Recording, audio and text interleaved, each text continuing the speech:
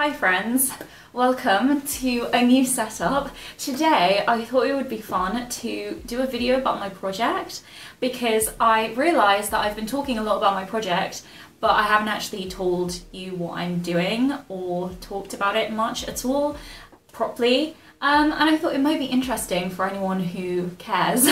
So yeah, I've got a full day of doing my project today. A full day, it's 2 p.m.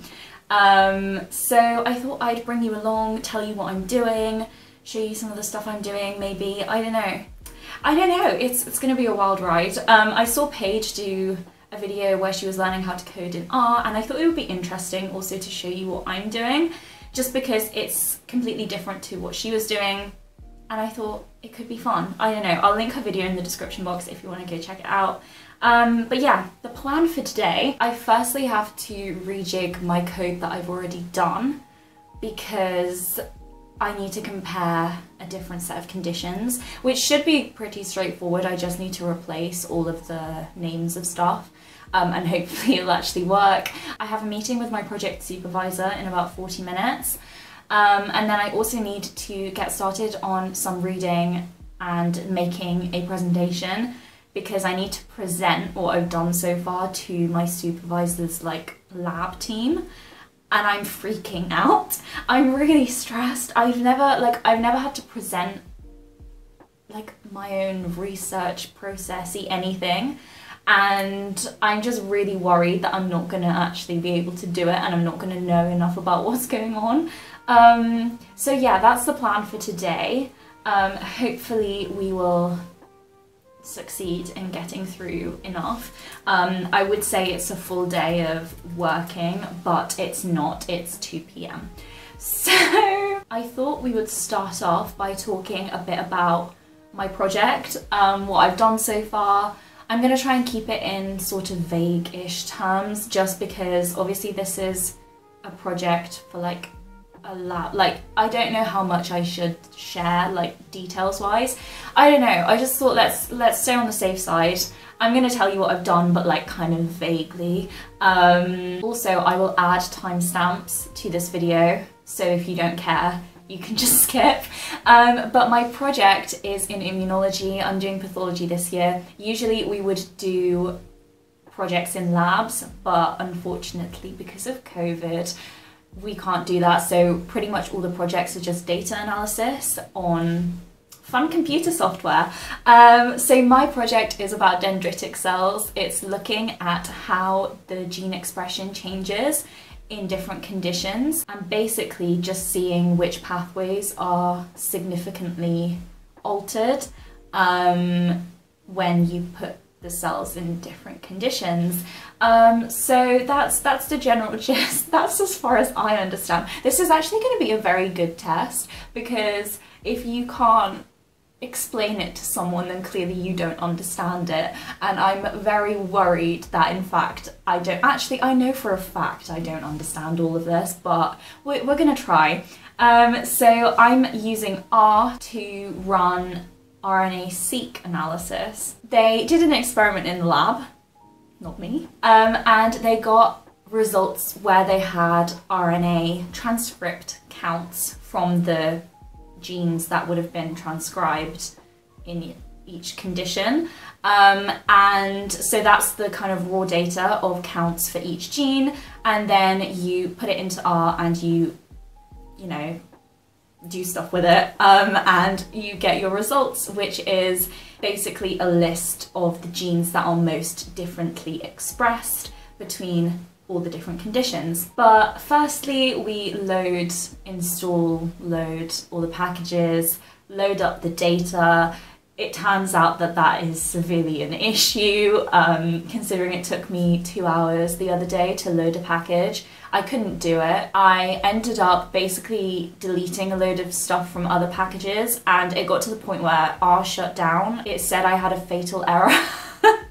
And you can imagine me and my little rookie self, what do you mean? So yeah, basically you just pick the conditions that you want and make a separate table with just those. Then we made a meta table. Now see, I still don't really understand where this comes in handy, but you do need it for future lines of the code. Like, you need the meta table to be able to produce the future tables. So which cell type is in that sample group and what condition you used for that sample group, and basically it's just like an information table almost. Then we made a dseek2 object. So that is the package that we used for the analysis. I think it must stand for like differential expression sequencing something. And then we moved on to quality control of the data. So this is where the fun starts of me not knowing what I'm doing. So the first thing that we did was normalizing the raw counts that we got of like numbers of each transcript. So I think this is to basically be able to account for other factors that would cause a difference in the number of counts, so that the difference that you end up with between each gene is purely because of the different levels of expression. Then we move on to making a heat map, which is to check whether the replicates cluster together. Basically expect the samples that are identical cells and conditions to like have really similar results, so they would like cluster together on a heat map when you're comparing the pairs. And if not, then I think that means that you've got an issue with your data. Principal component, I want to say, analysis. Don't quote me on that. But this again is to check whether the data fits what you're trying to do with it. You're basically just checking whether the variance between the different samples is mostly due to the difference in condition between those samples. Then we move on to running the dseek2 analysis after we've quality controlled. There's a bunch of like calculating mean/variance, which I don't know why I did that. They just told me to do it. Oh, I should have mentioned, actually, I forgot. I followed a data camp tutorial to do this, which was recommended to me by my supervisor. If you're looking to learn how to use R or learn how to like run analysis, whatever, I would highly recommend data camp. The uni provided us access to it for our project. I'm assuming you have to pay normally, but if you're really into it and you want to like get started, the videos are actually really useful. It's so much easier than trying to like search it on the internet. Then we extract the results. So basically you would choose, it's kind of similar to A-level biology in a way. You would choose your alpha value threshold and your LFC threshold. So alpha is like the p-value, I believe. So you pick a number below which everything is significant. Log4 change, I believe, is basically just telling you how much the expression of that gene changes between the conditions. We did some log4 change shrinkage, which it turns out I still don't understand. And then there is a package that allows you to import gene names and gene descriptions into your table. So the genes that you're given in the results are basically just numbers. Yeah, then we extract the significant genes, so the genes that are significantly differently expressed between the conditions, and you can order it by p-value or p-adjusted value so that you can see the ones that are most significantly expressed at the top. Subset normalized counts to significant genes. Gonna have to ask her about that one. Stuff like heat maps, volcano plots, expression plots, basically just visualizing the results. That's basically what I've done. And like looking at it now, I'm literally like, there's basically not even 200 lines of code. And this took me months to get to this point. Now that I've probably bored you to death, I'm gonna basically just go through my code and replace some of the conditions. So basically I've compared 2 conditions to no treatment already, and that's answered 2 of the research questions that I have, but there is one other one for now, I think, that I need to answer, and I need to basically compare a different set of conditions for that. Let's get started, I guess. I have like 10 minutes before my meeting. I'm really hoping that I can just whiz through it, because it's literally just, is there a way to replace a certain phrase How to replace a certain phrase throughout whole R code, please.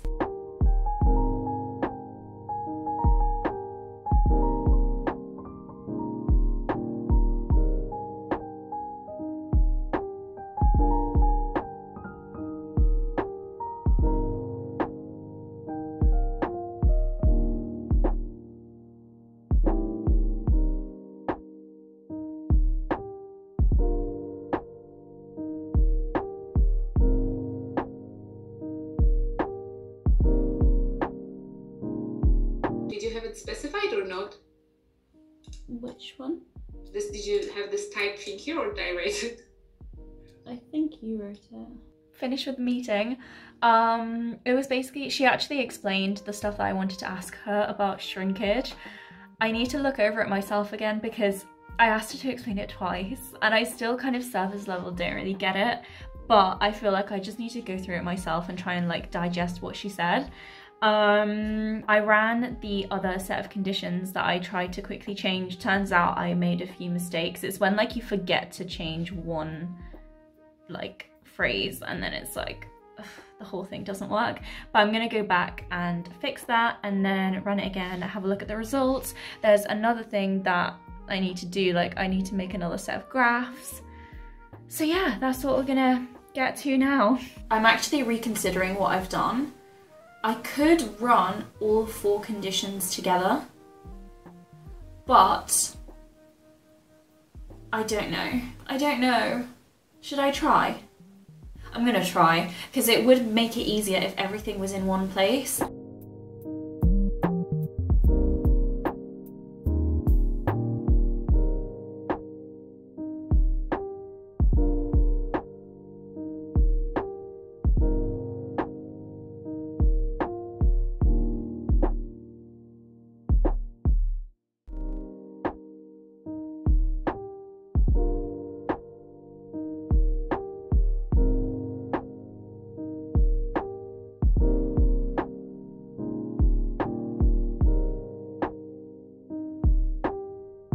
I didn't ask for 2 of them.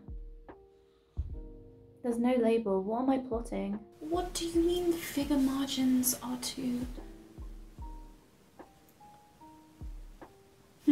Fuck's sake. Honestly, so much of this is trial and error. It severely concerns me. What does it mean? Figure margins are too large. Why? This is around the time where I paste the error into Google and try and figure out what went wrong. Does that mean I can change my limits? Because that looks shit. 8. Let's go for 8. I think R is crashing on me. Cool. Also, on a scale of 1 to 10, how ridiculous do I look? I thought we would go for the professional vibe today, but I just look ridiculous. Something went wrong.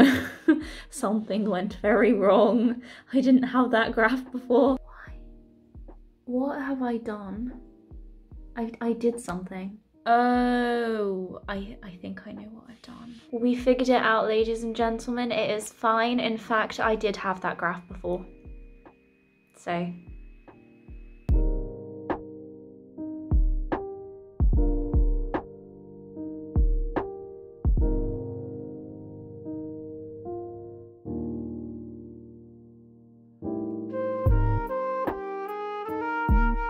We have reached Magda tries to analyze results time. So, I have my heat map. Okay. Ooh, okay. So there's a set of genes that are similar between these 2 conditions. They're really, like, they're similar shades on the heat map, which suggests to me that, in fact, half of it-ish is similarly expressed. I don't know if this is right or not. Let me run this one. These 2 are actually very similar. Okay, I'm happy now. Okay. I'm explaining this to myself at this point. Condition X, they're supposing, produces the same effect as condition Y. Therefore, the genes that are really differently expressed in condition X should be the genes that are differently expressed in condition Y. for them to be able to do the same thing. So that makes sense. My report is going to sound so bad. I can't do the scientific explanation. Like, I get surface level what is going on. I just can't put it into words. So it's similar actually. Xlim C minus 1212. And then press add and then rejig it. I'm just gonna end this video here because the lighting is just becoming worse and worse. It's getting really dark now and I need to go and eat. But there's still a bunch of stuff that I need to get done. So that's fun. Yeah, I hope you enjoyed this video though. I don't know. I tried to like do something different with like the angles and everything. I don't know how this is gonna turn out at all, to be honest. But yeah, if you do like this video and you want more like it, then do give it a thumbs up and subscribe to my channel. The button is below this video. I don't know. I don't think anyone actually gives a flying bleep about what I'm doing, but I thought it would be fun. I don't know. And I know that it was really vague, but I feel like that's the best I could do given the circumstances. I don't know. Yeah. Probably doesn't mean anything to anyone but me, but cool. Anyway, thank you very much for watching. Sorry that you had to sit through basically me rambling for however long. But yeah, I will see you in my next video. Bye.